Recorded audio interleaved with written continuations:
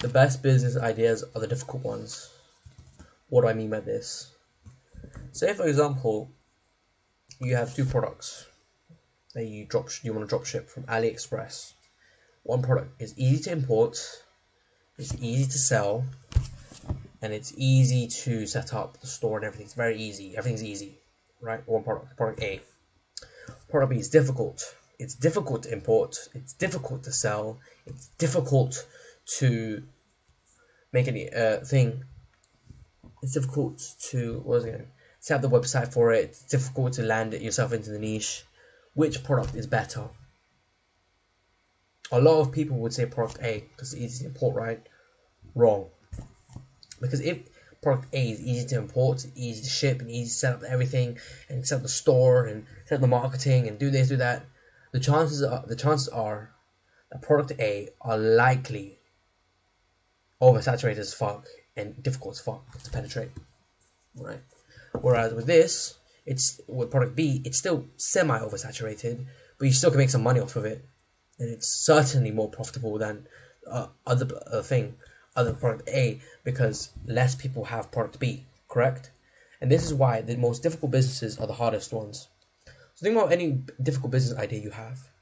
Is it difficult? Or is it like some YouTube channel you have to do for a while, at least like 700 videos to 1,800 videos before I've seen, bare minimum, by the way. And making a video, that's one video at a time. It's quite intense.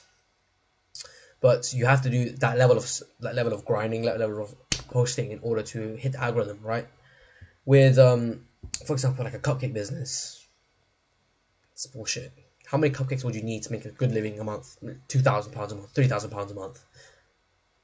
Not even net income, profit. Even net income, 3K a month net income. You would need your own little shop. You can't just sell purely online, right? You will need a bunch of fucking ingredients for cupcakes. Most of your money from like that 3K, will 1K probably go maybe to staff, maybe to extra products you need to sell, extra equipment, initial cost as well, starting cost, maybe 30 grand for the initial starting cost. It is a hellstorm. You'll need to sell multi-millions worth of cupcakes internationally in order to make money with cupcakes, right? Whereas if you're selling a high ticket product, like £50 or $50, $100, $200, $300, $1,000, then you can have an infinitely better life with it, because you can just focus on like a sale a month, even though it's not really good money. A grand a month is not amazing money, but if you just get one sale a month, you're good for the month. So you guys have to think about that type of thing. It's obviously the one sale a month is much more difficult than the cupcakes, most likely. I don't know. It's weird. I think it would be more difficult with the cupcakes because then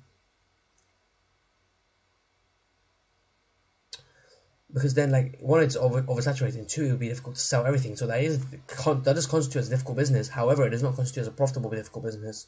So the best businesses are the difficult ones, but not always. That's a nice scapegoat I gave myself. No, not always. Listen, guys. Cupcakes weighing my mind. Like for example, like the AI tech companies. There's an AI kid out there. I don't know if I find him. I mean, I might edit this into I will edit this. What the fuck am I saying? I will edit this into a video. But there's an AI kid out there who's like a billionaire at the age of 25. Both his parents were physicists, so he is lucky to have both parents as physicists. But he isn't lucky in the sense that he did study very, very hard by himself in order to learn the intricacies of AI and technology, and then just found his own company as well as that, and to find investors to go public with his company. That takes effort. That's not built overnight. That is not given to anyone on a platter. All right. Let's look at this guy. He tries to penetrate a very, very difficult business model, AI. Like everyone was on the edge with AI. Everyone was on the edge. Only in recent times with the introduction with ChatGPT and this guy with his AI company, there was no AI. People didn't think about it.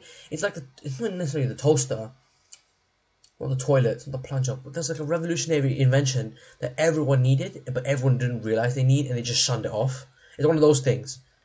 And I think AI will be absolutely, how do I say this? contributor, essential, I believe, absolutely essential to humanity's future development, especially within technology and the technological realm, within like all of STEM categories like healthcare and fucking cars and buildings, infrastructure. Sorry, I got sidetracked again. My brain's all over the place. I think AI will be completely and utterly, how do I say this? Essential, yes, but foundational to humanity's development. And people need to stop fearing it because most AI probably would not want to betray their code. As imperfect as organisms as we are, I was gonna say there's no way AI can rebel against us, right? Motherfucker, it's possible.